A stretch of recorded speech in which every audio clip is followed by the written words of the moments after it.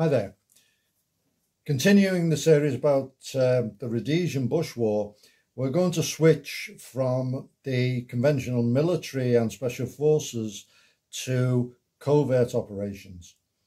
And a chap called Peter Stiff, who had served in the police, the BSAP in Rhodesia, and then moved to South Africa, he set up a publishing company and he specialized in books about Rhodesia. And he wrote several, and we will be looking at a few of them. But we'll start with this one. See You in November. Rhodesia's No Holds Barred Intelligence War by Peter Stiff. And the book chronicles the activities of a former British SAS soldier who had emigrated to Africa, and after initially working in Zambia, he moved down south into Rhodesia and found quite a few kindred spirits there, and ended up being recruited by the CIO, the Central Intelligence Organization, which was the Rhodesian intelligence, specifically to carry out acts of sabotage,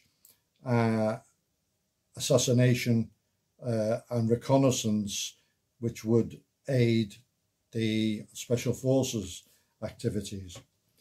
So because of his background, he was suited this, and he paired up with another former British SAS guy, Chuck Hines, and together they commenced activities. And the book chronicles quite a few of them. A lot of the names have been changed. The main chap, Taffy, is just referred to as Taffy. His name was Taff Bryce.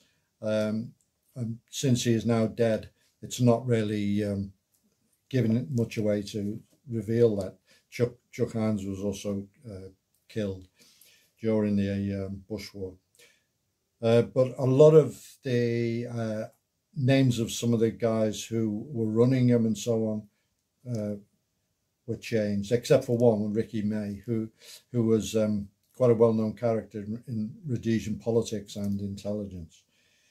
One of the operations they did was to target a terrorist leader who was living in Zambia called Jason Moyo. And what they did, they arranged to send a book bomb to him, a Reader's Digest book bomb, which successfully killed him. So this is the kind of operations they were getting up to. They had a contact in Zambia who was a white guy with his family there, and he gave them logistical support there. Another operation that's featured is later in the book, when because he's built up quite a database of information about Zambia. He's asked to help with Operation Bastille, which was the SAS raid to kill Joshua Nkomo. And they went over the lake and then did a vehicle-mounted column using the Sabre Land Rovers, which had never been used in the war. They'd been mothballed. And went to where he was living with the idea of killing him. And Taff was a guide on that. The raid could have been successful. They actually got to the target and found out that Nkomo had escaped. And there is a grave suspicion to this day in Rhodesian circles that he'd been tipped off. Now, many of the books we're going to talk about revealed that there was a lot of suspicion about both the CIO, Central Intelligence Organization, being penetrated by the SIS, British Intelligence, and also COMOPS, the Combined Operations. And it's too many suspicions to completely dismiss. There's a big school of thought that Ken Flower, who's director of the CIO, was actually an asset for SIS. And so many of the activities into the external countries had been tipped off, including this one where Nkomo had left his home unexpectedly before the raiders got there. So that was an unfortunate thing.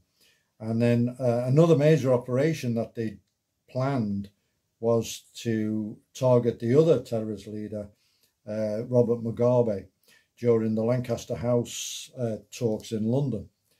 And he was staying in the Royal Lancaster Hotel. And the idea was for TAF to introduce a device into the lobby of the hotel. And what they did was bring cans of fruit into the country, which were actually explosive. They'd been sealed professionally in Rhodesia, and they were put into a briefcase, and it was able to be remotely detonated. And all Taffy was waiting for was the go code, which was "See you in November," which is the title of the book, and it never came.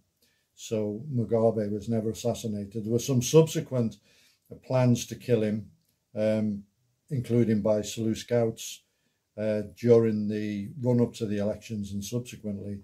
But again, they were all either foiled or not allowed to go ahead by higher commands. So again, as I say, some of the operational details and names had to be changed because of the sensitivity at the time. But when the book was written, it was a complete eye-opener as to the kind of operations that were being conducted. Really very similar to the type of stuff the Israelis were getting up to, and which took a lot of government will to act in this way, cross-border and internationally. And as we'll see later on with some of the other books Peter Stiff wrote, this capability was then taken up by the South Africans. So really interesting book. It's still available. They actually did an updated version where some of the names were revealed and some of the operational details were revealed. But fascinating book about a really little known aspect of the Bush War.